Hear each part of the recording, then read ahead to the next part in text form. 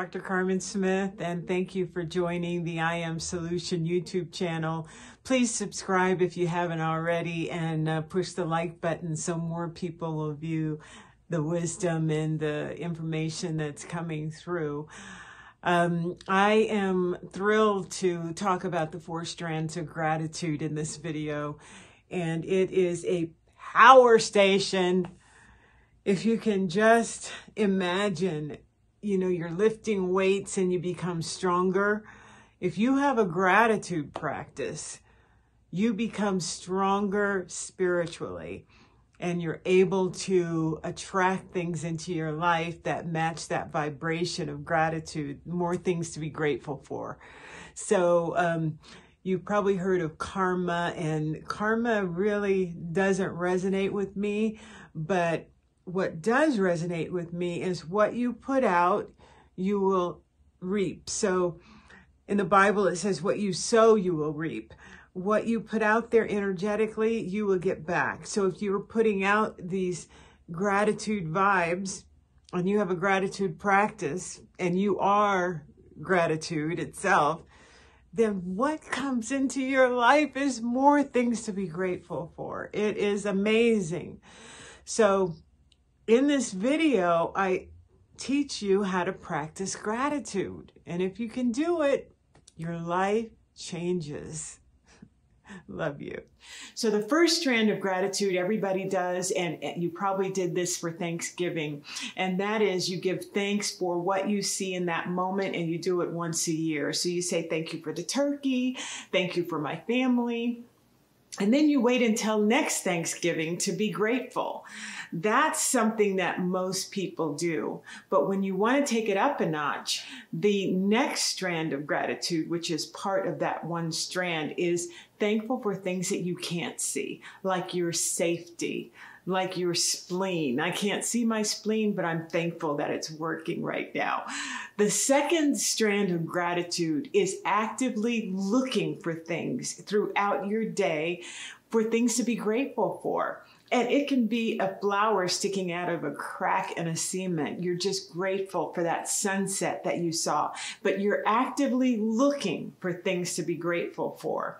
And then when you go up a notch, meaning that you are energizing your energy field and you are becoming grateful, this is an important step. The third strand of gratitude is being thankful for your past. Now, when we're thankful for our past, a lot of people will look at their past and they'll have shame and guilt and victim stories. But when you're grateful for your past, your story changes. And instead of being in victim mode, you're in gratitude mode. I'm so grateful that it happened because then I was able to move out of state. I'm so grateful for this because it made me stronger. It made me understand people and emotions and myself better. So you can always find things in your past that you're grateful for. Once you change that, you have energized a lot of your body chakras, meaning you've increased your energy. And when you increase your energy in gratitude, you become more one with the universe and more one with the powers that affect good. So let's talk about the 4th strand of gratitude. This is the highest level. Remember, you've been doing these practices of gratitude for a long time. When you get to the 4th, you become energetically the Christ consciousness, meaning you have the same thought process, the same heart as a God being, a light being, a shining one, as they say in Native American cultures. So the 4th strand of gratitude is when you are grateful for things that you can't see. Now, in traditional religion, we call that faith. This is an energy that you possess, that you are, and you're able to call forth out of gratitude the things that haven't happened yet. So, for example, you call forth your healing, even though the doctor has given you a diagnosis of cancer. You affirm your healing and are grateful for your wellness, your health. You see the difference? You're not begging for healing. You're not asking for healing. You're affirming it. You are stating that it is already accomplished. And you begin to celebrate your healing long before the tests reveal that the cancer is healed. So keep in mind, you've been energetically looking for the good. You have been practicing this 4 strands of gratitude.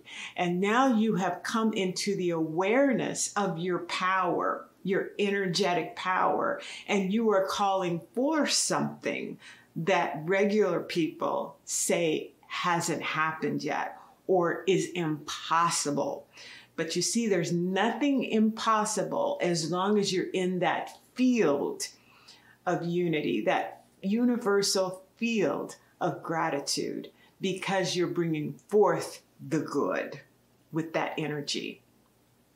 Now, we're living in a time where we can no longer think and act like mere mortals, because we're not, and we never have been. But we've been dummied down, we've been programmed, and we've been given instructions that cause us to doubt our own power. But this gratitude practice puts you in alignment with that God energy that you've always been. This does not happen overnight. But with regular practice, you can do it. And with regular practice comes power. You're awakening the power that you are. You're awakening and stepping into the Christ consciousness.